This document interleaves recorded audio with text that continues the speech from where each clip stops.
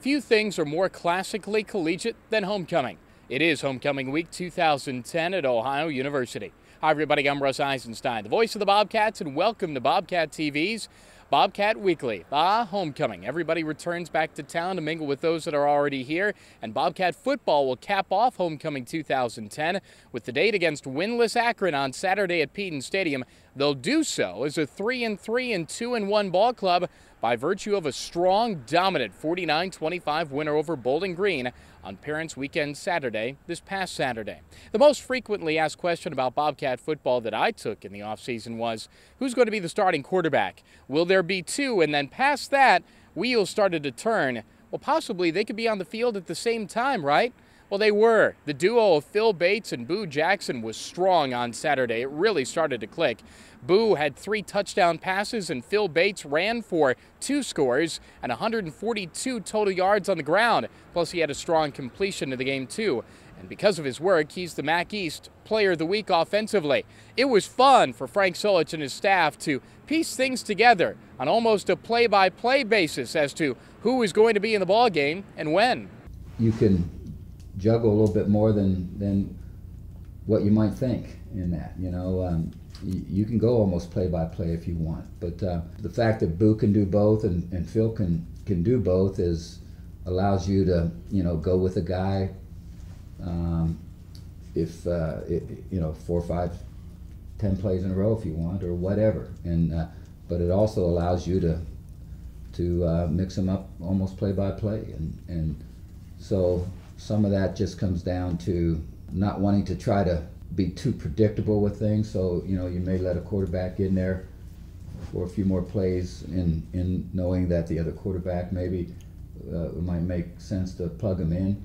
But both guys can operate our offense, and so you just go with that.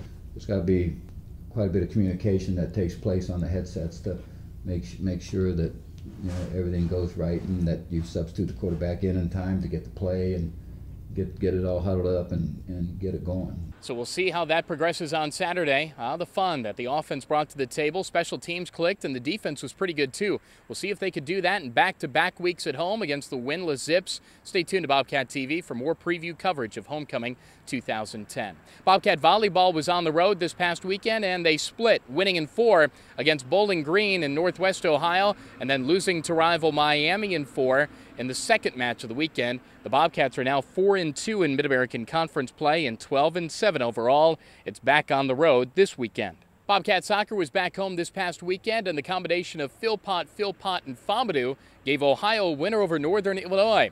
The Cats had a draw against Western Michigan in the first match of the weekend, and then they won over the Huskies 3-2. Rachel Philpott and Toye Fombadou had the goals in the game, and Philpott's goal in the 29th minute was the one of distinction.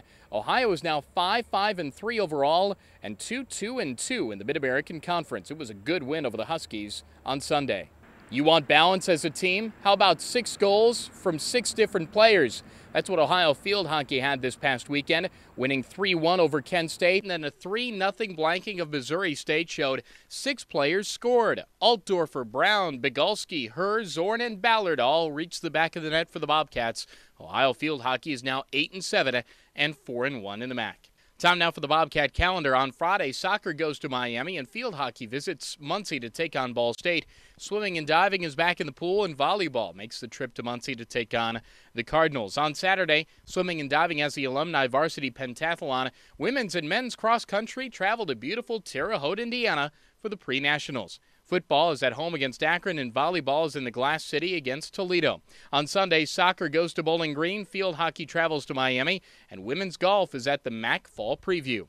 That'll do it for Bobcat Weekly. Remember, our coverage on the radio network of Homecoming 2010, and football's date with Akron starts at 1 o'clock with the kick at 2. Stay here for Bobcat TV's Game Week Preview in advance of another meeting between the Bobcats and the Zips. For Ashley Hartzell, I'm Russ Eisenstein, and this is Bobcat TV.